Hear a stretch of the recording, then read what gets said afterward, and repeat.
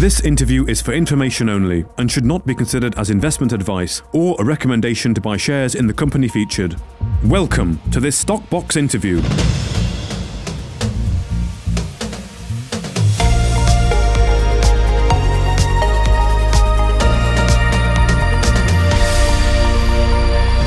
Joining us today is Tony Hamilton, the CEO of Georgina Energy, following the official completion of the RTO and the trading of the company shares on the LSE. Well, thank you very much for joining us, Tony. How are you? A momentous day for Georgina. Thanks, Mark. Yes, very pleased. It's been 5 years of really hard work and some challenges.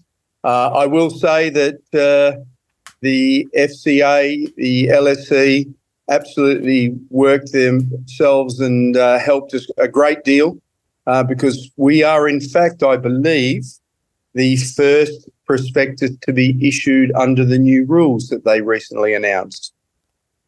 Okay, excellent. Well, I know we've talked before about the plans where you've raised £5 million. You've got a fully costed drilling programme to re-enter wells by December of this year, where you're expecting to encounter and produce helium and hydrogen. So now you can finally get on with the job in hand. I mean, how soon do you want to hit the ground running? So our target has been to re-enter in December, Hussar, which is our primary target. And then obviously we're funded for that, as well as funded for the work required to bring Mount Winter to EP status. Okay, and that's in December. So what will you be working on between now and then? Expect a lot of work. So primarily we're working on upgrading our environmental impact study, completing some additional preparatory work, letting contracts for the drill rigs, undertaking some advanced work on the re-entry program and all the costings, as well as completing a full application to DEMAs, which is the Australian Regulatory Group, so that we can obtain a drilling permit.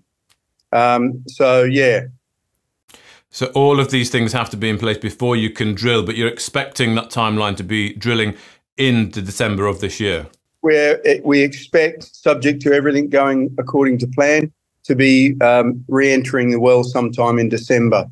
I mean, one of the biggest impediments has always been the native title land access agreements, but we executed that in February of this year. So it's primarily a lot of planning and applications and processes, a lot of which is already in hand. Okay. So in terms of what the market can expect news flow wise, I'm guessing we can start to see some of these official or more formal procedural matters be announced to the market, not incurring a huge lot of cost for the company until you actually start that drilling program in December. Correct. And it's so Georgina has a lot of ongoing work that it's doing, which essentially stopped so that we didn't compromise the CPR, and now that work will restart. So you can expect a lot of very significant information being released between now and December. Okay, excellent. Well, thank you very much, Tony. It's good that you finally got the RTO away. I know we spoke, I think we spoke maybe 2 years ago, as this was still a process that was ongoing. And of course, as you say, things do get stalled as you're going through that prospectus process. But you've done it now. You've got the funds. It's unlocked. You're on the market. I'm looking forward to seeing some of that news flow, and of course, leading up to the drilling and re-entering of that well, as you say. But for now, thank you very much, Tony Hamilton, the CEO of Georgina Energy, for your time. Thank you, Mark. And yes, very much enjoyed the ceremony and ringing the bell at the LSE. If you enjoyed this interview, then give us a thumbs up, a like or a retweet. Subscribe to us on YouTube or follow us on Twitter and hit that notification bell to be the first to know when we release new content. There's loads of great content on our website too, across all our programmes at stockboxmedia.com. Thank you for watching.